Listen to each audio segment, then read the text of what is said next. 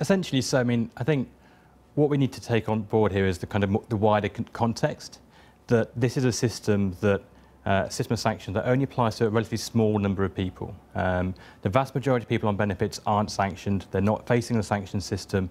So the people you're seeing in that film we've just seen are the very, very hardest end of what we're talking about here.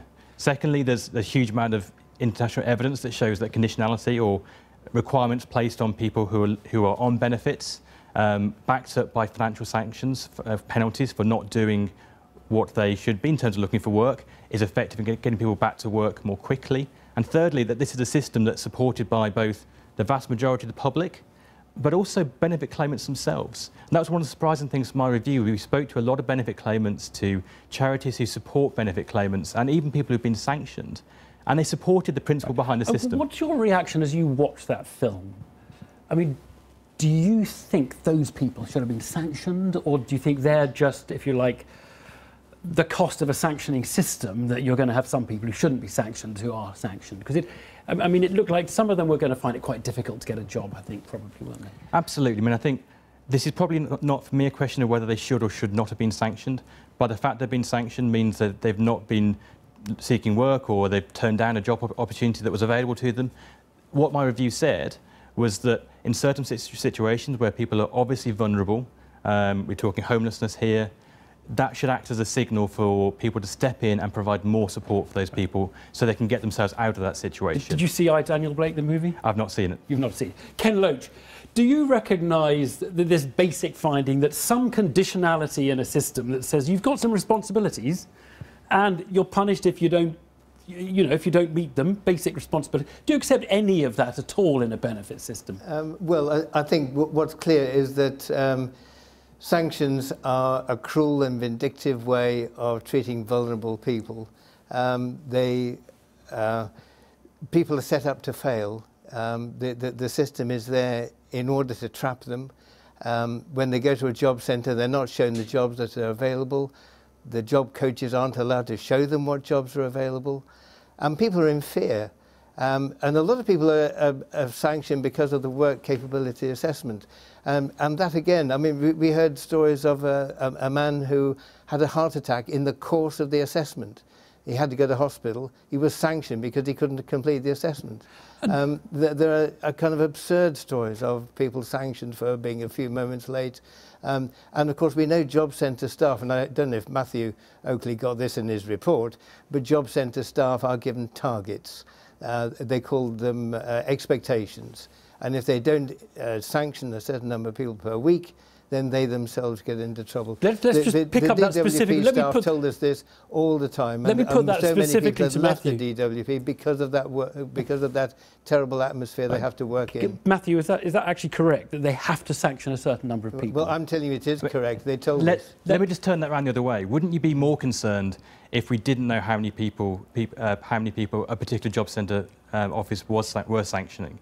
That actually, but hang on, I want them to target people. That we didn't know they were sanctioning, say, 30% of people. Is it not right that actually, in terms of standard management practice, we understand how many people, what proportion of people on benefits each office is sanctioning? But are they targeted? Are they forced? Are they told you should be sanctioning this number?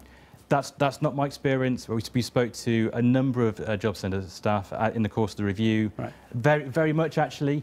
What we found was the large proportion of those staff actually supported the system. OK, we'll hold that factual question. Ken Loach, I'm interested in what, you're stuck in the dilemma of saying there's no conditionality at all, or there are some kind of sanctions. And I mean, in a way, sound like you're arguing there should be no sanctions at all, or no, is that? I'm saying that nobody supports cheating. And nobody supports tax cheats, but they don't seem to get the same coverage. I mean, I think yes, of course, people should not cheat, and there should be a way of dealing with that. But when you stop people's money, you force them into the direst poverty. They have nothing. They're driven onto the streets. They're made homeless. Yeah. They're driven to food banks. Just think, last year, out of one group of food banks, 1,100,000 food bags were given, 1,100,000. 500,000 of those went to families where there were children. Children would not eat. unless people put tins into a charity bag. Now, don't you think that's absolutely disgusting? And we take that now, we accept that as, that's part of our society now. And that's the system that Matthew Oakley appears to be defending. I mean, what I would say, this is a system that certainly the vast majority of the public actually support, that claimants that we've spoken to, the claimants support the system. That's not to say there are some vulnerable people who need more help to manage that system more effectively. There are quite a lot of people who are... We have a binary system. You're sort of either capable for work and have to go and look for it, or you're not.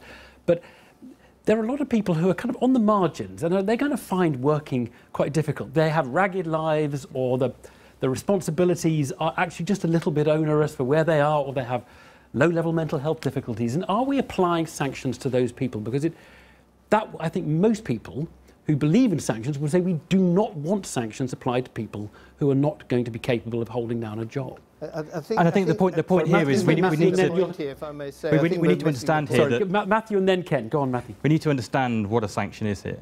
This is not people being sanctioned for not being in work.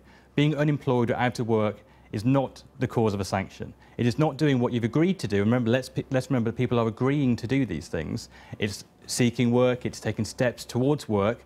In your case of a mental health condition, it might be actually you're taking steps to prepare yourself for work, to take on some kind of activity which improves your health condition. This isn't people being sanctioned for not being in work, it's for not taking the steps towards work they've agreed. Ken Loach, you can have the last word. Well, people are sanctioned when they're in work. A woman was sanctioned for going on leave when she was on a 0-hours contract. She was sanctioned for that. But we're missing the point.